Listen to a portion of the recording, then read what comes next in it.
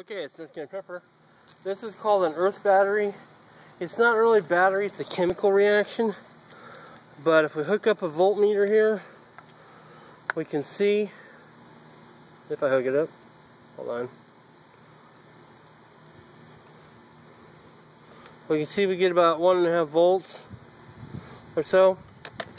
It doesn't really matter how far you place it apart, but I was going to show you the LED that it's actually usable current.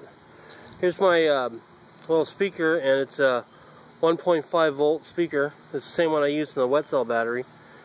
And let's see what I hooked this up. I think this is positive. So I'm going to put that on like that. Let's touch it. Oh, there we go. Here.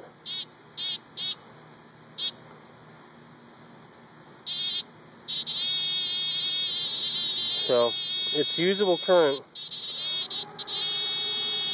and it won't do a spark gap like the other one and destroy all the RF. You can use this for a small light.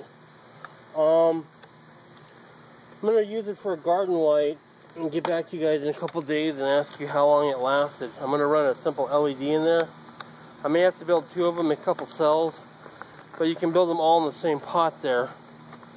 So there you go. It's a simple little thing called an earth battery. It give you 1 to 3 volts generally, depending on the soil conditions.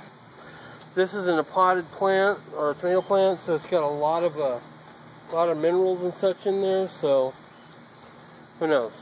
So this is probably optimal, but in the regular ground should work too. I've seen people run these things a long distance, but there you go. I'm just gonna pepper out. Have a great day and try it for yourself. See what results you guys get. Alright, have a great day. Bye.